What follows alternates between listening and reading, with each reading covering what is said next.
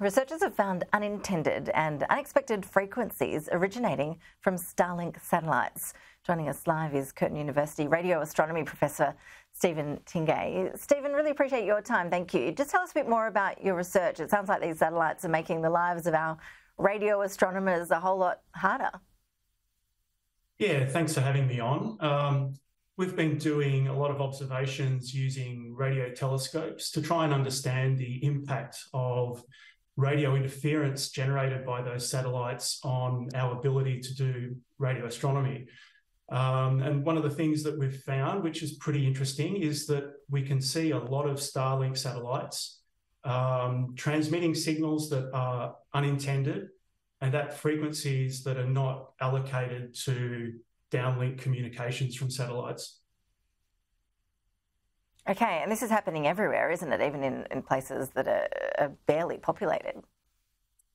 Yeah, indeed. And in fact, that is sort of the point of Starlink, is to provide fairly uniform global internet communications, so including to very remote regions.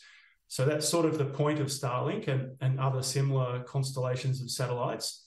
But the consequence for astronomy is that there's really now no place on Earth that our telescopes can escape those signals. So that's a problem for astronomy.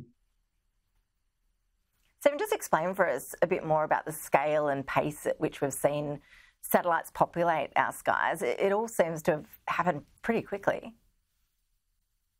Yeah, I guess if I reflect on the last decade, it's really been a big step up in the last 5 years or so.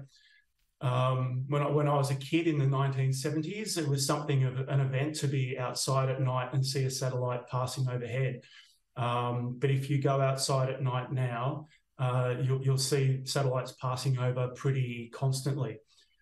Starlink now has several thousand satellites in orbit, and that's going to grow substantially.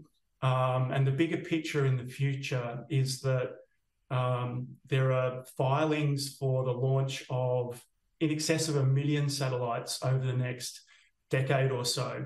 So we're going to go from 0 to thousands to potentially hundreds of thousands or even millions of satellites in the future. Wow. Okay, but to clarify, I mean, they're not breaking any rules by planning that, are they? And in particular, Starlink, the big issue is perhaps a regulation one. Yeah, and that's really important to point out, that as far as we can tell, for example, SpaceX and Starlink satellites are not breaking any international regulatory rules. The signals that we are seeing appear to be consistent with the regulations. Nonetheless, they're a problem for doing astronomy. The regulatory approach to communications, including between Earth and space, the evolution of those regulations occur at an almost glacial pace. So I think we're in the situation where technology is really running ahead of the ability for regulation to keep pace. Stephen Tingay, really appreciate you joining us with that research and bringing that to our attention. Thanks so much for your time. Thank you.